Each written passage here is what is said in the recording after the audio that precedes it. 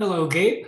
We're going to take a look at your first two postings here for the class. So I'm going to jump on screen share as we normally do. Go ahead and do that and get right into it. We'll move into emphasis first. So again, as you've seen me do these videos before, just usually take a look at the initial images to see how you're following the parameters and so on. Looks like you've got the general idea. These projects aren't meant to be as technically challenged as the ones we did in the fall.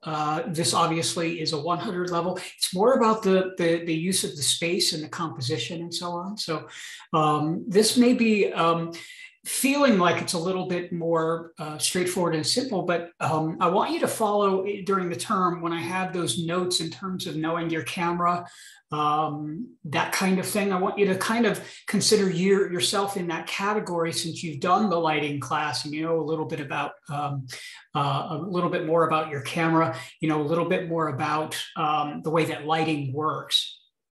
So taking a look here, this project is all about emphasis, point of view, making sure that when you make your images, that it is coming from a perspective. It's not simply something that is a passive a point of view. Now, that doesn't mean that a passive point of view is always like a bad thing or anything like that. That can be used at other times, like if you're trying to do some sort of observational study, something where the camera is meant to just be this sort of hidden object that's not influencing the scene at all. There are reasons you would do something like that, but in this case, we're deliberately trying to offer ourselves as the perspective. So that's where we're going here.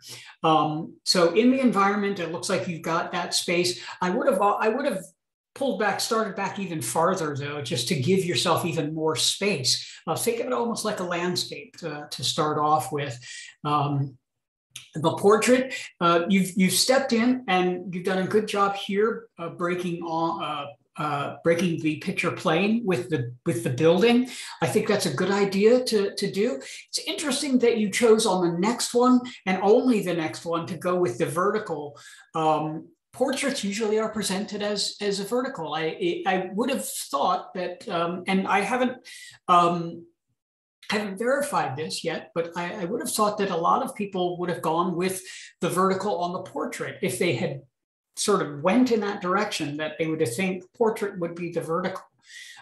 This line, this one I think is a really excellent image. Whether you knew it or not, you're getting very close to using the rule of thirds here. You've got this wonderful sort of geometry that's happening here. You've got a space here, you've got a space here. This looks like you've taken the lighting class, so you're demonstrating your ability here. Here again, you're demonstrating something that we haven't gotten to yet that we're working on now, and that's shape. Rhythm. You're doing the alternating rhythm here. I like that you are thinking about the topic and then you're moving and you're looking to be able to emphasize that. It's a good thing. Plus, at the same time, you've got this quality of lighting that's happening here that's breaking up that space pretty well. Color's a tough one with the subject that you're doing. It's also, you know, so bland, gray and beige and that kind of thing. Light, I mean, you're using light throughout the entire thing. We both know now at this stage that photography is just about light. So overall, I think you've done a pretty good job. Your exposures on these last ones down here, at least as I am seeing them on my computer here, are a bit dark. They're lacking a little bit of luminosity. So you may need to check that a little bit when you're making your images. We still aren't editing. Our images not in this one, but so feel free to move into your manual control now that you do know those controls pretty well, and make those adjustments so you get a little bit more luminosity on the images. Now let's jump into your your rule of thirds here. I think we're somewhere here. Yeah, there we are. And see where we are with those. The rule of thirds, of course, is a structure that we use to create balance and create order where there usually is not. So it's especially helpful when we have very complex scenes and where it is otherwise difficult to find some sort of structure. So landscapes and outdoors is a very good element to use when we're dealing with it. So it looks like you've got the general idea as I'm scrolling through all of these images here. Let's just kind of work through them, and I'll give you some observations here. Yeah, you got the horizon line placed pretty well. What I look for in these rule of thirds is first, are you understanding the principle? That's pretty important. It's a principle. Do you know what it is? All visual communicators need to know certain things. You need to know what the rule of thirds is. You need to know that photography is about light. They'll need to know the terminology of aperture and shutter speed and stuff like that. So knowing what it is and being able to use it effectively are two different things, though. So here you're using the rule of thirds and placing objects in this location right here. That's a good job. We don't have a whole lot more going on here, but for all intensive purposes, you're using where you would place the structure to locate the centralized focused object. That's a good idea. That's one of the purposes of doing it. Where would you put an element of where you otherwise have a lot of chaos? This is a tough photograph to take, especially at this time of day, because you don't have a whole lot going on as far as the lighting. I mean, you do. There's variations, but this is a real challenge to achieve. So is this one. You've got a bit of short lighting happening here, I suppose. Maybe it could have come in a little bit closer to the objects, gone even more abstract with it. This one's difficult. This one's a good graphic image, I think. The graphic designer would appreciate this one for the potential of it. There's just not a whole lot more going on with it. Good placement on this one. You've got the, hang on. Not use my mouse here to do that. We've got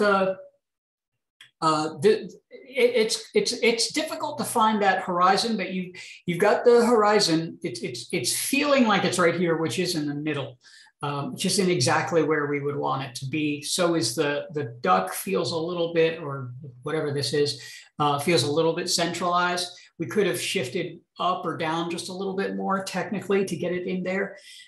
This one's a better use of it. The duck is slightly lower, and the horizon, which is mounting somewhere right up in here, feels a little higher. You're getting a better tension on that, plus the juxtaposition of this energy versus this energy. It's a much more effective use of it. The diagonals here, this is also a challenge here. Basically, when you have a scene and you have angles, especially something like a horizon that is at a diagonal like that, the horizon is not straight, like a hill of some sort. What you are looking for to counterbalance it is something that in the scene that is in fact straight. As long as you have that, the audience and the viewer won't feel disoriented. You've got that started here, and that's a good job. I don't know if that was an observational, you did that on purpose, or you were seeing that purposefully. You got this straight up and down here. But what we really needed was a horizontal line that would have been straight. Here was your opportunity right here. This shadow, and it's not quite there yet. It's almost there. But if you have a diagonal on a horizon, if you have some other element that's straight, it'll almost sort of balance it out and satisfy it a little bit better. Keep that in mind. I hope you know what I'm talking about, or at least I'm translating it well enough for you. This was all right.